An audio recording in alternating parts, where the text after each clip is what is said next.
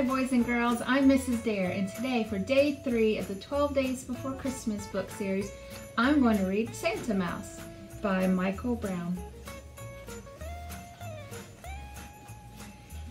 Once there was a little mouse who didn't have a name. He lived in a great big house, this mouse, the only mouse in the whole wide house. He used to play a game.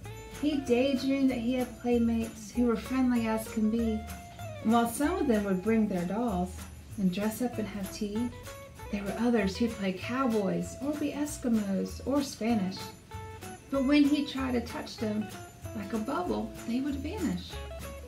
Now through the year, this little mouse, he had saved one special thing, a very special piece of cheese.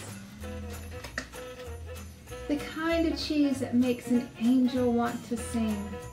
And on Christmas Eve, he brushed his teeth, and as he washed his paws, he thought, oh my goodness, no one gives a gift to Santa Claus.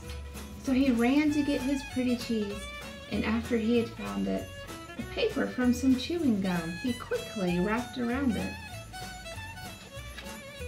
And then he climbed in bed and dreamed that he was lifted high, and he woke up to find that he was looking right in Santa's eye. I thank you for my gift, said Santa. Tell me, what's your name? I haven't a name, said the mouse. Well, you haven't? Well, that's a shame. You know, I need a helper as I travel house to house, and I shall give a name to you.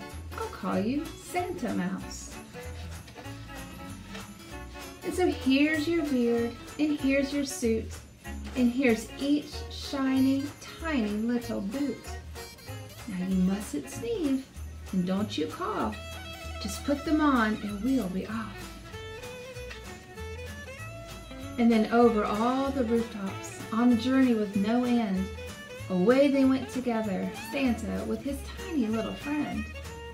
And so this Christmas, if you please, beneath the tree that's in your house, why don't you leave a piece of cheese?